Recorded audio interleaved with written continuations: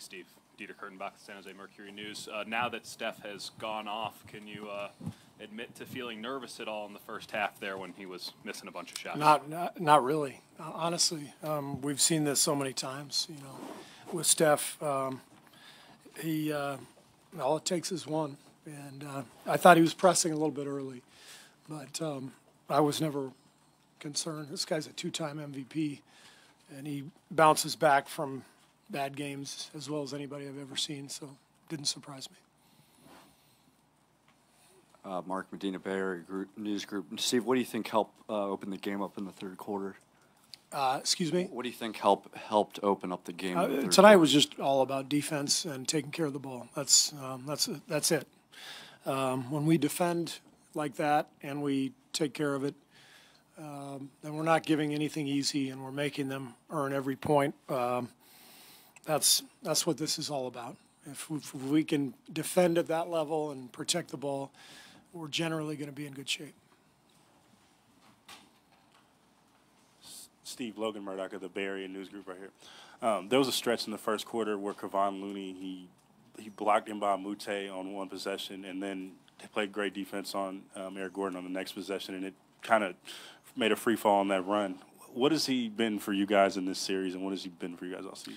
Well, Loon is a good matchup in this series because of all the ISOs, because of the one-on-one play.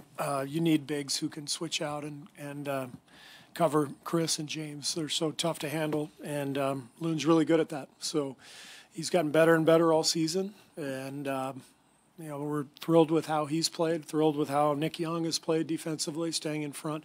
That's what this series is about for us, is, you know, how well can we defend without fouling. They make it really hard on you with all their shooting and their one-on-one play. But we've had a lot of guys step up and play good defense, and I thought Loon was great tonight. Steve, back to me. Curious. You get two? Yeah, like there's I know. this whole room, and you get two. They got to raise their hands faster. Raymond, did you okay that? I think it's a $2,500 fine. I'll talk to my editors. You talk so much about force going into this game. What is Andre Iguodala's role when it comes to force? And he looked like he came up a little bit with something tweaked in his leg in the fourth quarter. Is he okay there? Yeah, I think he's okay. He got banged on the knee. I think it was like a knee-on-knee type thing. He said he'll be all right. But, you know, when we're right, when we're playing how we are supposed to play, Andre's right in the middle of it. It's defense and it's being smart, making good decisions. And Andre is one of the guys who seems to set the tone for that for us. And I thought he did a great job of that tonight. Hey, Steve, Phil Barber, Santa Rosa Press, Democrat. Rockets were taking it right at Steph again from the start. And before his shot was falling, he was driving to the basket pretty well. I know everyone wants to talk about his pretty shot, but on a night like tonight, how important is his toughness? Well, he's underrated. Steph is underrated for the toughness factor, but you don't become a two-time MVP just by shooting a bunch of threes. You know, he's got unbelievable stamina and physical toughness, mental toughness. You know, for 4 days, everybody's been talking about him, and what he did tonight didn't surprise any of us because that's just who he is. He's got unbelievable character and great talent, and it always rises when it needs to.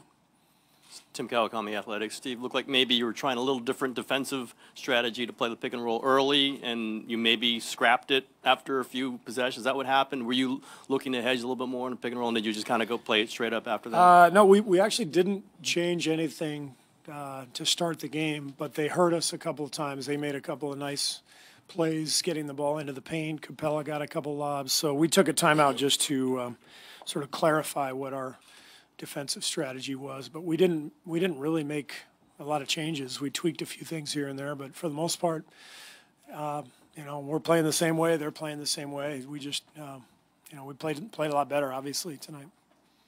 Hi, Steve. Janie McCauley from AP. What the way you guys were able to defend and then get out in transition, how did that work exactly? How, you know, you guys were hoping to get that game Yeah, well, flowing? that's always the key for us. When we defend, then we can get out and run. Houston's a very good defensive team, and they have made it tough on us. They're doing a lot of good things, but if we can get stops, we know we can get out in transition and get much better shots. So That's the whole key, is getting stops and not fouling, not reaching, not letting the game stop, and let them get to the foul line and keep things going and keep the pressure on. Mark Spears, ESPN. Steve, what was the key to Steph's improvement defensively this game, and how quickly do you think, or what did you think he learned from the previous game defensively? I just think that we were so much better as a team defensively tonight that it may have shown up, that Steph played better, but it was really everybody. And when the whole team plays well defensively, each individual is going to look like he played better too.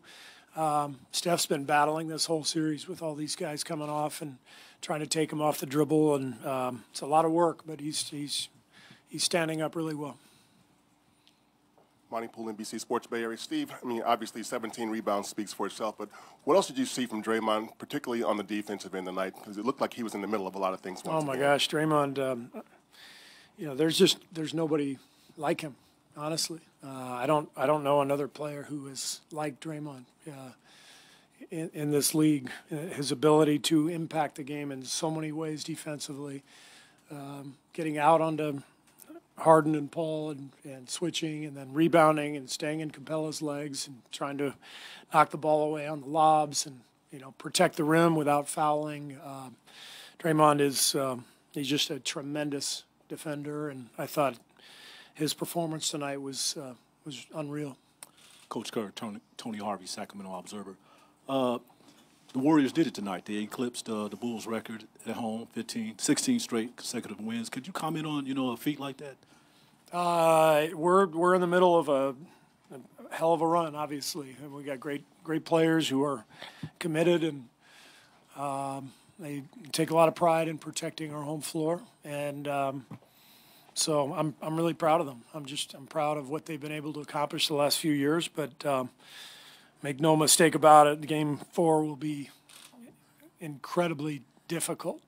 We know what's coming, and so we're not paying attention to any of that stuff. You can ask Raymond for all the stats and all the records and everything else, but we gotta be ready for the force that's coming from them in Game 4. Art Spander, artspander.com, and other websites. I was going to ask you. I'm going to artspander.com when I get home. I can't wait. I was going to ask you about Game 4. Coaches don't like to say this is a must-win or this game is bigger, and yet you certainly don't want to go back there even. Holding a 3-1 lead gives you a great advantage. So how big is Game 4? It's a huge game. It's kind of the swing game of the series, and we're right where we want to be, but we're not naive enough to think that what happened tonight is an indication of what will happen in a couple of days. So we've got to be prepared and ready for everything they're bringing and see what we can do.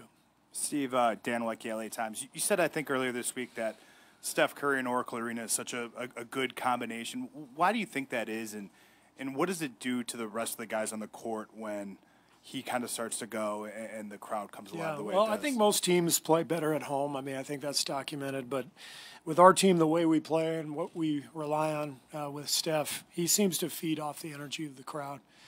And I thought you saw that tonight. Everybody was trying to will him early to making one of those threes. He was missing. And then, once the dam broke in the third quarter, the fans they're just so happy when Steph scores. I mean, there's just this synergy between the fans and Steph, and it's fun to be a part of and fun to experience.